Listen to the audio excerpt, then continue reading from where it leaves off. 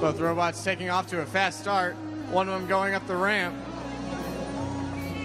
Look at all those points scored. They just cleared off this entire half of the field. The other team clearing off the ramp, getting all the cutout points.